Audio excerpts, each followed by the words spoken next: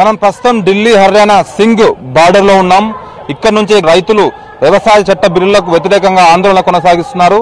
వాళ్ళ దినచర్య ఎలా కొనసాగుతుంది అనే అంశంపై V6 news ground report.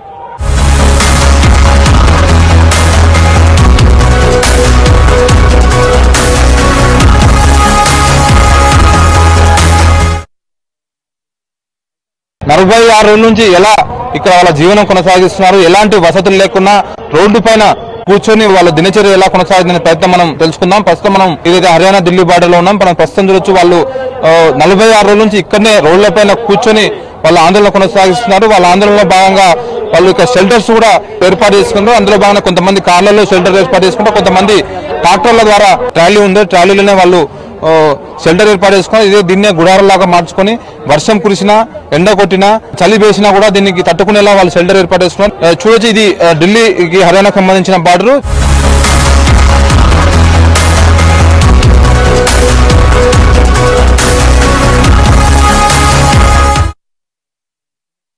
Road के ऊपर प्रोटेस्ट कर रहे हैं, आपको यहाँ पे टेंट लगा के आप इधर बैठे, आपको कैसे लग रहा है इधर?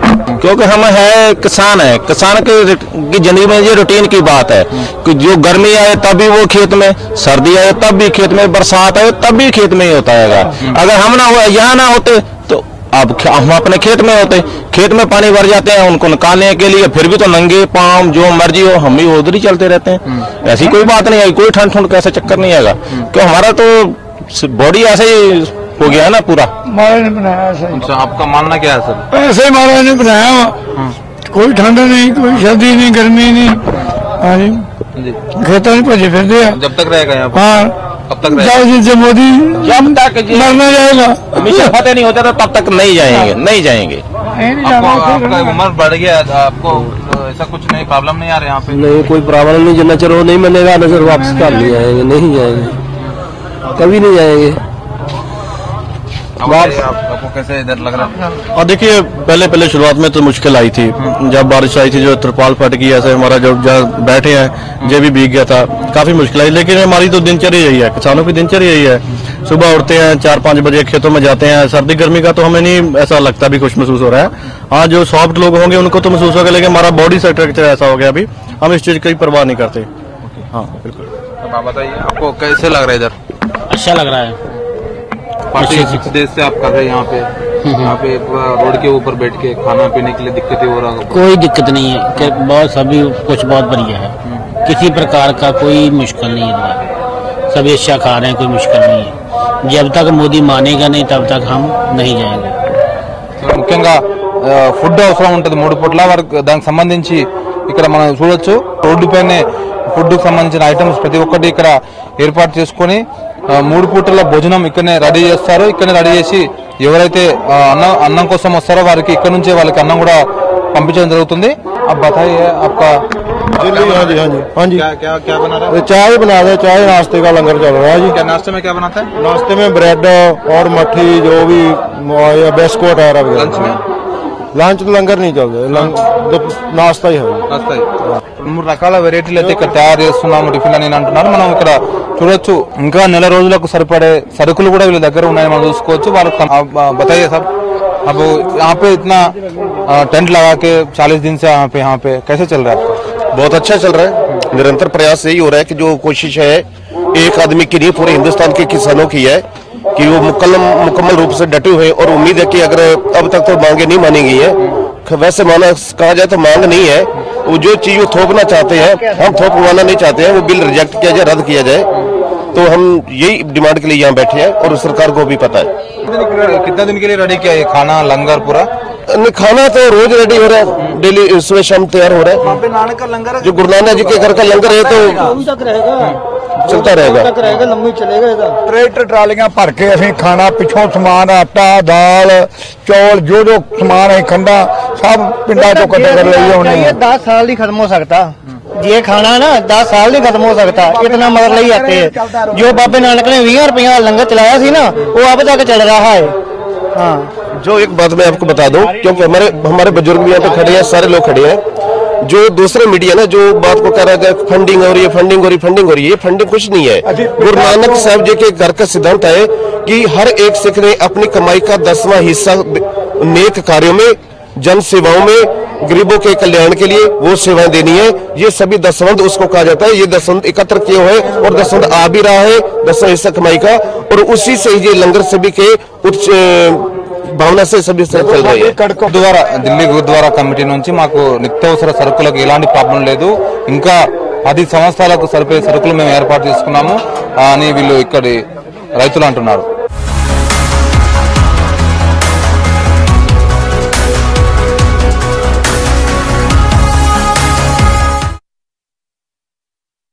लंगर कितना लोगों के लिए बनाते हैं, कितना कितना मतलब सुबह शाम रात कितना लोग आते हैं खाने के लिए?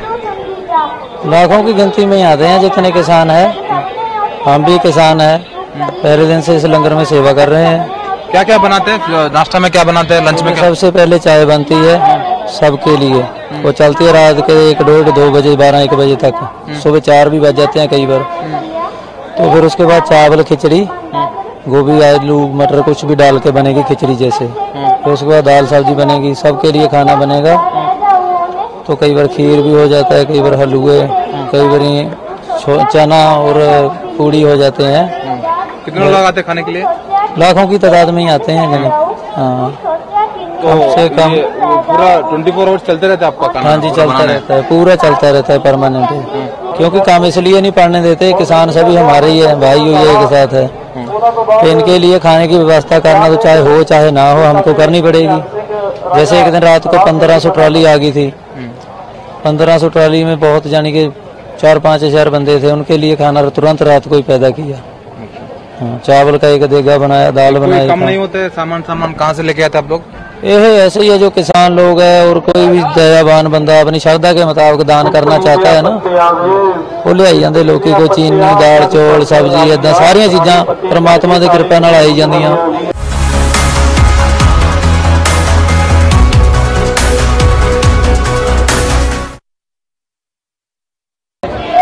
రైతులకు మద్దతుగా రోజుకు వేల సంఖ్యలో వస్తుంటారు। వారికి నిత్యము వాళ్ళకు ఆహార పదార్థాలు ఇవ్వాల్సి వస్తుంటుంది, వాళ్ళకు కావాల్సిన సదుపాయాలు ఇవ్వాల్సి వస్తుంది। ఈ సందర్భంలోనే ఈ ఢిల్లీకి సంబంధించిన గురుద్వారా కమిటీకి సంబంధించిన వాళ్ళు నిరంతరం వాళ్ళు పనులు చేస్తుంటారు। ఇక్కడ చూడొచ్చు చాలా పదుల సంఖ్యలో వాళ్ళు రొట్టెలు తయారు చేస్తూ ఎవరికి తక్కువ రాకుండా వాళ్ళకు ఏర్పాట్లు అయితే రెడీ చేస్తుంటారు ఎప్పటికప్పుడు। రొట్టెలకు సంబంధించిన మిషన్ కూడా ఉంది, చాలా పెద్ద మిషన్ ఇది। రోజుకు 20 నుంచి 30 వేల మంది ఇక్కడికి వస్తుంటారు కాబట్టి వాళ్ళకు నిరంతరము ఫుడ్ అందియాల్సి వస్తుంది కాబట్టి ఈ మిషన్ తెచ్చిపెట్టామంటూ ఇక్కడ నిర్వాహకులు అంటున్నారు। ఇక్కడ మాట్లాడే ప్రయత్నం చేద్దాం। आप बताइए साहब, कितना रोटी बनाता है ये मशीन? ये 1 घंटे में 1200 रोटी बना देती है। उसके बाद आप देख लो यहाँ पे इतनी गुरु की कृपा है, अभी ब्रेड पकौड़ों का लंगर चला है, ब्रेड पकौड़े बने हैं, ठीक है, और सुबह बादामों की खीर बनी है। गुरु की इतनी बख्शीश है, यहाँ पे किसी चीज की कोई कमी नहीं है। ये अन्न कौन ला रहा है? ये अन्न तो किसान ला रहा है। तो ये बात को वो सोचे कि जो अन्नदाता है रोड पे बैठा है, बारिश में भी बैठा है, हर तरफ से संघर्ष कर रहा है, और संघर्ष कर रहा है, उनमें इतने जज्बा, इतनी जरूरत है कि वो आपका मुकाबला कर रही है। ये सरकार को तीनों कानून रद्द करने पड़ेंगे। गुरु की बख्शिश है, ये मशीनें तब यहाँ पे आ सकती हैं, किसानों के लिए 1200 प्रसादे बन सकते हैं, सब कुछ चल रहा है। आप सोच लो ये वापस नहीं जाने वाले। अंदर की भोजन సదుపాయాలు ఏర్పాటు చేశారు। ఇది ఢిల్లీ సిక్ కమిటీ ఆధ్వర్యంలో వీళ్ళకు భోజన సదుపాయాలు 24 అవర్స్ అందుబాటులో ఉంటాయి। దాదాపు వేల సంఖ్యలో వచ్చి రోజు తమకు కావాల్సిన ఆహారాన్ని ఇక్కడ తీసుకుంటారు। ఇక్కడ చూడొచ్చు చాలా మంది లైన్ లో నిల్చొని तमको कावाल्सिन आहाराన్ని తీసుకుంటారు। अब बताइए मैम, कितने लोग आते हैं डेली यहाँ पे? बहुत ज्यादा लोग आते हैं, दिल्ली से आते हैं, हरियाणा से आते हैं, पानीपत से आते हैं, हर जगह से आते हैं, पंजाब से, कश्मीर से, यहाँ तक कि कश्मीर से भी लोग आए हुए हैं। तो ये जम्मू कश्मीर से 24 आवर्स चलता है? हाँ जी, ये रात के 9-10 बजे तक चलेगा ही चलेगा, 12 बजे तक निकल जाता है। ये क्या क्या खाना देते हैं इसमें? इसमें प्रसाद है, सब्जी है, दाल है, चावल है, उसके बाद चार सब चीजें देते हैं। और भी किसी को किसी चीज की जरूरत है, जो भी कपड़ा लीड़ा चाहिए, जूते, सब कुछ दे रहे हैं, बिस्तरे भी दे रहे हैं, सब कुछ दे रहे हैं। ఎవరు వస్తే వారికి ఏ భోజనం కావాలంటే వాళ్ళు ఇక్కడ తినొచ్చు। రైతుల ఆందోళనలో పాల్గొన్న వాళ్ళు దాదాపు 50 ఏళ్లకు మించిన వాళ్ళే ఉంటారు। 4-5 క్యాంపులు ఏర్పాటు చేశారు। అందులో భాగంగా మనం ఒక మెడికల్ క్యాంప్ చూడొచ్చు। వృద్ధులు, చిన్నపిల్లలు ఉన్నారు, వారికి ఎక్కువ అనారోగ్య పాలవుతున్నారు। దాదాపు 46 రోజుల నుంచి ఆందోళన కొనసాగుతుంది। అదేకాక ఇంకో పక్క చలి కూడా ఎక్కువగా ఉంది, దాంతో పాటు వర్షాలు కూడా కురిశాయి కాబట్టి చాలా మంది అనారోగ్య పాలవుతుంటారు కాబట్టి ఈ నేపథ్యంలోనే ఇక్కడ మెడికల్ క్యాంప్ ఏర్పాటు చేశారు. వాళ్ళకు 4 బెడ్ల సంబంధించిన ఎమర్జెన్సీ టెస్టులు చేయడానికి సంబంధించిన అన్ని ఏర్పాట్లు, ఆక్సిజన్ సిలిండర్లు అన్ని ఇక్కడ ఏర్పాటు చేస్తున్నారు. ఆ బతాయి మేడం कितने लोग आते हैं डेली यहाँ पे? यहाँ जी जो कोई उसकी हिसाब तो है नहीं है, 8-10 तो मामूली चीज है। जो है बीपी के पेशेंट होते हैं, जो है पेन एब्डोमेन के होते हैं, ठीक है, और जैसे बाकी आजकल फीवर वगैरह चल रहा है उसके भी है, कई हार्ट वगैरह के जो अभी है उसके भी आ रहे हैं। कोई ये नहीं है जैसे कि अभी नहीं है, नाइट में काफी जो है इमरजेंसी कल बहुत थी, जो है 4-5 थी। तो कोई भी इमरजेंसी मतलब यहीं पे? हाँ जी, वो यहीं पर जो है वो पहुँच फ्री में पूरा है। क्या अभी तक हमें रेफर करने की जरूरत नहीं पड़ी है। अब ये वो बड़े डॉक्टर साहब बैठे हैं जो है, तो जो सारी जो है यहाँ पर जो टैकल कर सकते हैं।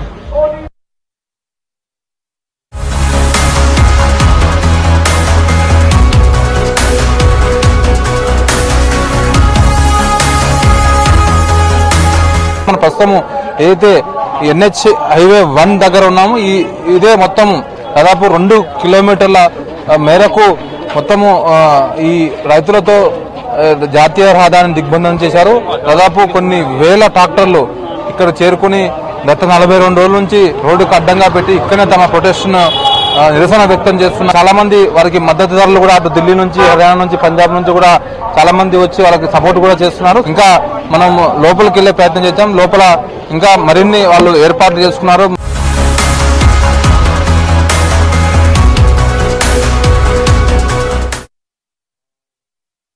ये वॉशिंग मशीन के लिए सेवा क्या है, इधर क्या करता है आप लोग? जो किसान भाई आए हुए हैं ना सर, अपने हरियाणा से, पंजाब, यूपी, MP के, उनके जो कपड़े हैं वो धो रहे हैं जी। फ्री सेवा है, बिल्कुल फ्री ऑफ कॉस्ट। और जो हमारे जो बुजुर्ग आए हुए हैं संघर्ष में, और उनके सबके जो जितने भी कपड़े गंदे होते हैं, तो हम तकरीबन 30 दिन हो गए लगातार ये सेवा चल रही है। 30 दिन हो गए हम 4 मशीनें, वॉशिंग मशीनें, और लगातार कपड़े धोते हैं उनके। कितना लोग आते हैं डेली? 250-300 किसान भाई हमारे पास डेली आते हैं। रात भर चलते रहते हैं? नहीं, रात भर नहीं सर, सुबह 8 बजे से शाम को 5-5:30 बजे तक। हाँ जी, जब तक सेवा कंटिन्यू चलेगा? बिल्कुल जी, बिल्कुल। जब तक। पानी कहाँ से इंतजाम कर रहे हैं? पानी हमारे हरियाणा के भाई हैं जी, इन्होंने हमें पानी और बिजली दिया हुआ है जी। हाँ जी, पानी का इंतजाम उधर से किया हुआ है। और लगातार जो भी किसान भाई आते हैं और उनके कपड़े धोए जाते हैं जी। ठीक है। రైతుల ధర్నాలో అడుగు అడుగున మానవత కనిపిస్తుంది. ఎక్కడ చూసినా కూడా ఈ రైతులకు కావాల్సిన అన్ని ఏర్పాట్లు ఇక్కడ చేశారు. ఇక్కడ మనం ఈ రైతుల ధర్నాలో కిసాన్ మాల్ ఒకటి ఏర్పాటు చేశారు. ఇది ఇక్కడ వచ్చే రైతులకు అందరికీ ఫ్రీగా, అంటే ఏ వస్తువు కావాలన్నా ఇక్కడ ఫ్రీగా దొరుకుతుంది. బట్టలు కానీ, టవల్స్ కానీ, ఇంకా షూజు, చెప్పులు, అదేవిధంగా ఈ చలికాలం కాబట్టి మాస్కులు, అదేవిధంగా మఫ్లర్స్ లాంటి ఏ వస్తువు కావాలన్నా ఇక్కడ కిసాన్ రైతుల కోసం ఇక్కడ ఏర్పాటు చేశారు. దీనికి సంబంధించి నిర్వాహకుడు ఉన్నారు, మాట్లాడే ప్రయత్నం చేద్దాం. आप बोलिए साहब, ये किस लिए लगा, पर्पस क्या है इधर? पर्पस आप देख रहे हो कि यहाँ पे किसानों का धरना लगा हुआ है, और इनको तकरीबन बैठे हुए हो गए तकरीबन 1.5 महीना यहाँ पे बैठे हुए हो गए। सो पिछले लास्ट वीक में यहाँ पे बहुत बारिश आई, बरसात हुई, ठंड की वजह से भी इनका बहुत बुरा हाल रहा, सोने की भी बहुत प्रॉब्लम आई। सो ये सभी इंसेंशियल नीड्स हैं यहाँ पे, चाहे ब्रश, पेस्ट, साबुन, लोई, muffler, socks, underwears, undergarments, ladies, और ये सभी आइटम सिर्फ इनकी हेल्प के लिए लगाई गई हैं, क्योंकि इनको यहाँ के आसपास आपको कोई भी चीज़ ऐसी नहीं मिलेगी जहाँ से ये जाके लेके भी आए। सो इनकी सेवा के लिए यहाँ पे लास्ट हम 26 नवंबर से यहाँ पर बैठे हुए हैं। स्टार्टिंग हमने यहाँ पे की थी चाय पकौड़े की वजह से, उसके बाद जैसे जैसे इनकी नीड्स आती गई, चाहे मैट्रेस की थी, चाहे ब्लैंकेट थी, हमने पीछे एक शेल्टर हाउस बनाया है वहाँ पे, वहाँ से 600 लोगों के लिए रहने का इंतजाम है। Washroom, bathroom, geyser, washing machines लगी हुई है कपड़े धोने के लिए। ये सभी आइटम ये देख रहे हो आप, ये संगत के सहयोग से चल रहे हैं। हमारी नज़र में तो बहुत बढ़िया चल रहा है। पिछले आज मेरे ख्याल इस आंदोलन को चलते हुए शायद 42-43 दिन हो गए हैं, और आप देख रहे हो, आप मीडिया वाले आदमी हो, कि चाहे ठंड हो, बरसात हो, कैसा भी मौसम हो, जो हमारे जो किसान भाई यहाँ डटे हुए हैं, कि इसलिए डटे हुए हैं, कोई ये और चीज़ नहीं मांग रहे, किसी को अपने बच्चे के लिए, नौकरी के लिए, या कोई और अपने और घर की अपनी फैसिलिटी के लिए या कोई अपने पर्सनल किसी लॉ के लिए, या वो नहीं बैठे।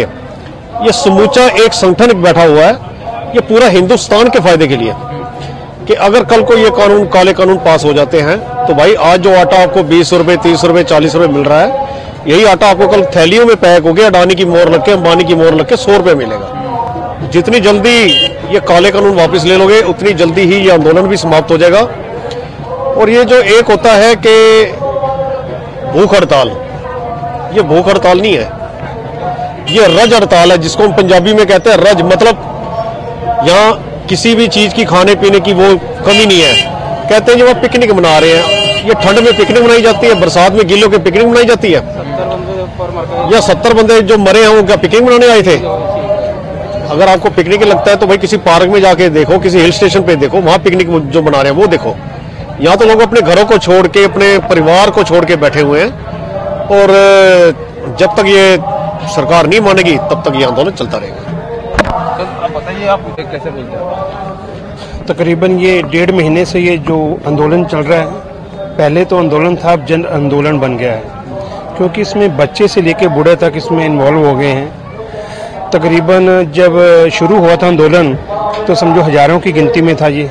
उस समय लंगर जो दिल्ली कमेटी चला रही थी वहाँ से गुरुद्वारा बंगला साहब से बन के आता था।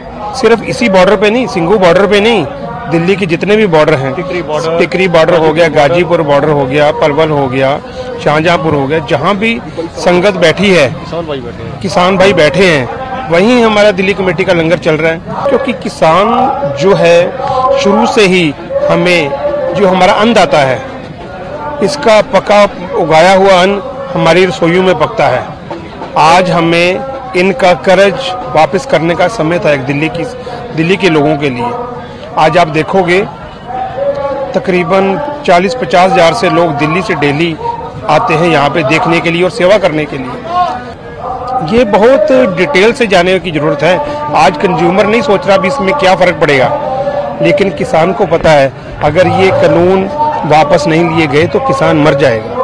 हर आदमी किसानी से जुड़ा हुआ है, दिल्ली का नहीं हिंदुस्तान का 60 से 70% जो किसान है खेती पे निर्भर है।